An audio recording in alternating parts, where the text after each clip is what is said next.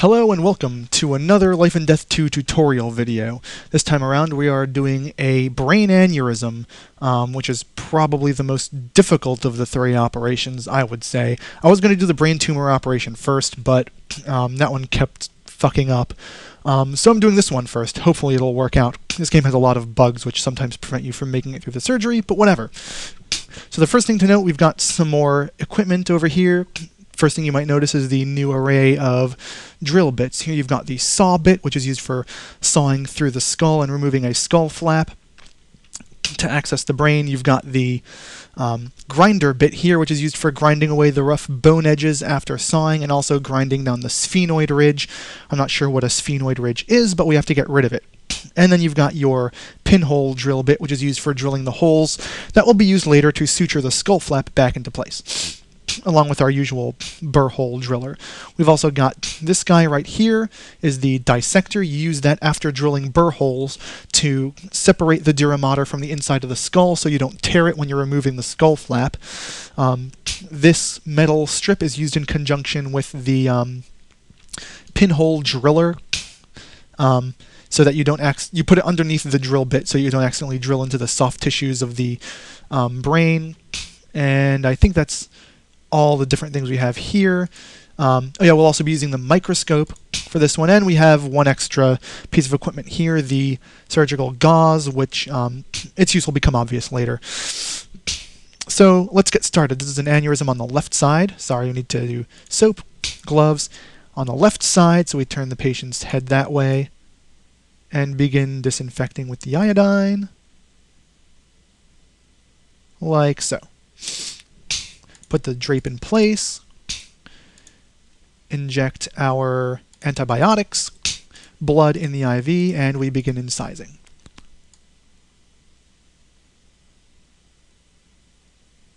There we go. So from here, it's exactly the same as the subdural hematoma up until you open up the scalp. So just make your incision, have your nurses yell at you for not placing the clips where they're supposed to go, because this game requires inordinate precision with that sort of thing.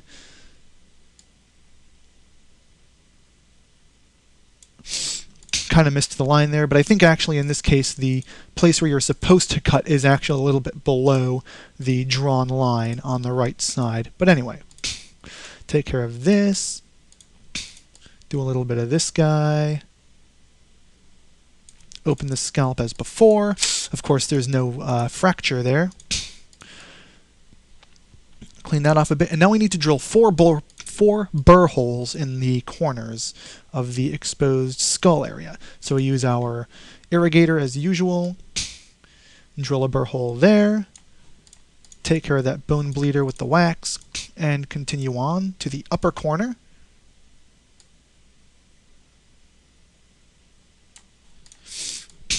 Do that. The left corner.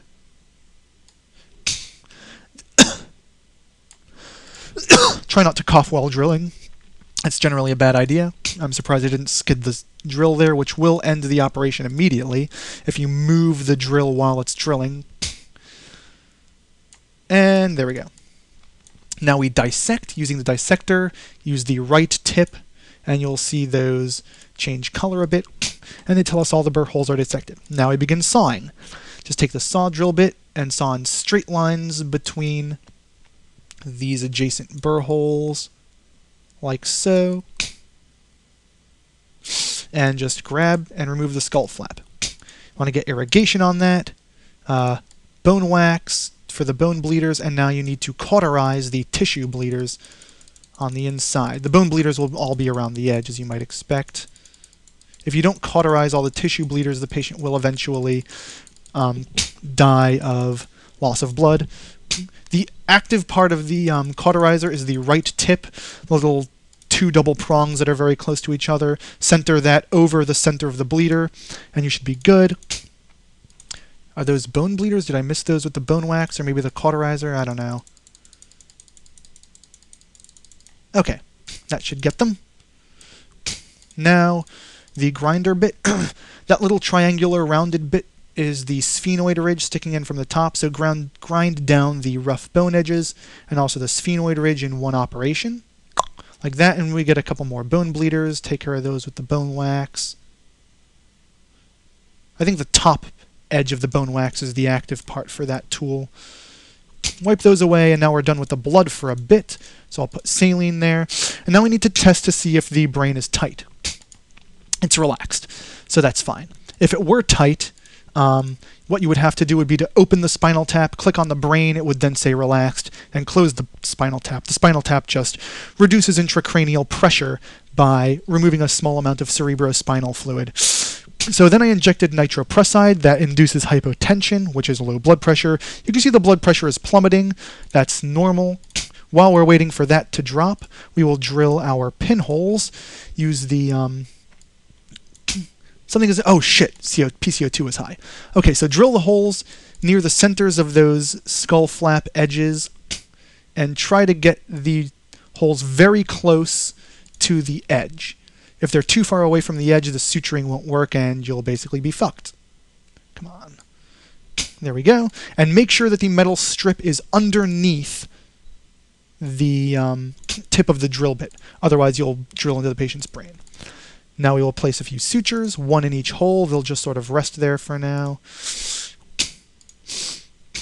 And one in the center. Heart is in bradycardia. Turn that back down to low and inject atropine. Now we're back down to 50/30. I should also note, when you inject nitroprusside, the urine level will drop slightly. That's normal.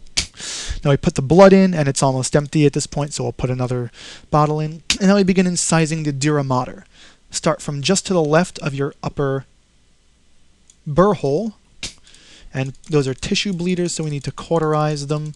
Cauterize these quickly because they grow rather rapidly, and any uncauterized bleeders in the dura mater will later on cause the patient to die of blood loss.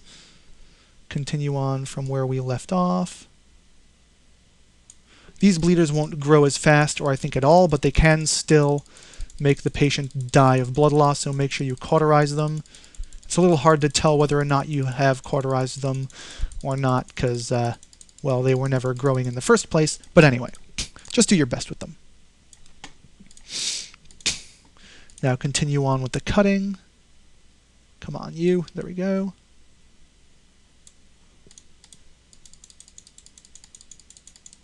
Very important, by the way, do not connect your incision to the beginning at the top left there. If you do, you will cut off the section of the dura mater and kill the patient. You want to leave it connected.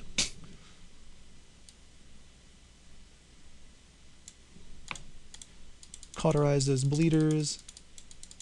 This is where the game often fucks up, I've found, when doing this bit. It didn't fuck up, so we're good. Okay. Put the gauze right there. That will keep the dura mater moist while it's open. And now we have the brain exposed. Remove your irrigator and go to the microscope. When you're in the microscope, you cannot move or do anything while the irrigator is in place. Move it over a little bit to the left so you can see this line here. That's the Sylvian fissure. I might want to explain a bit here, so I'm going to pause. The Sylvian fissure is the basically the cleft in the brain. I believe it's between the parietal and the temporal lobes, so we're going to spread that open to access the interior portion of the brain. You must be very, very careful with that. If you open it up too wide, you'll damage the patient's brain and kill them. Also worth noting, if you can't see that, you might see like just a big gray mass here. That means that you haven't ground down enough of the Sylvian fissure. In that case, you need to exit out of the microscope, put the dura mater flap back down, grab your grinding tool, and grind more thoroughly over where the sphenoid ridge was. Then put the flap back up, and go back to your microscope. So, once we've done that, the next step is to take the tweezers and use them on the Sylvian fissure to raise, I believe we're cutting through the arachnoid membrane, which is the membrane immediately below. I don't know if it's the arachnoid membrane or the pia mater. There are two layers of the brain below the dura mater. So, let's go along with that. We have to remove our irrigator. Make sure you keep placing the irrigator every once in a while. There are our scissors. Now take the micro scissors. Make sure that you are cutting only inside that little brown line. You don't have to cut all the way to the bottom. I'm actually not sure exactly how far you have to cut. It's sort of a mystery to me. But cut downwards and then also upwards. Be very careful you don't cut into the brain. This is always where I fuck things up. Okay, that should be good. You don't have to cut very far. Now you just remove those tweezers. Grab your retractors. Those are these guys. Put one on either side. At this point, you might want to move the microscope down a tad. Irrigate. And move that off to the side. Not very far. Just enough to expose those blood vessels. We need to cut those with the micro scissors. That will generate a bleeder there, which we need to cauterize. And we're good. I don't think we need the blood anymore. I'm going to put saline in there. Now we continue. We need to expose the aneurysm, which is this guy right here. Don't open up too much more than that. So first we'll go up. We need to cut through the this area here. With the micro scissors, just make a small incision about that long. You have to be very precise about that location, otherwise you'll cut through the carotid artery or the either the carotid or the optic nerve, which are down here. Move the microscope back down. Take your roton dissector, that's this guy. You need to remove the irrigator. That's this guy, and click and drag from top to bottom along this is the bulb of the aneurysm, the body of the aneurysm. Once, twice. That's good. So now we've exposed the aneurysm, and we need to remove those blood vessels blocking it. You use the roton hook for that. Just drag from top to bottom until it moves out of the way. Use the roton dissector now and just click once on the body of the aneurysm. It'll rise up a bit. Irrigation, because I'm paranoid about that. Now take the roton hook and sort of drag underneath that little cleft, and you'll see it rise up. Now you take this clip and put it over. Remove the irrigator, right. Oh, PCO2 is rising, and the IV is almost empty. Okay, there we go.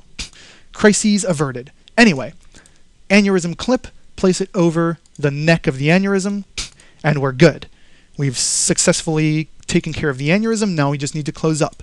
So remove those retractors, get yourself out of there, and remove the gauze. And now we just close up. So take your sutures and suture around here. I don't know how tight those sutures need to be or how precisely on top of the incision they need to be. I just sort of put a whole fuck ton of them.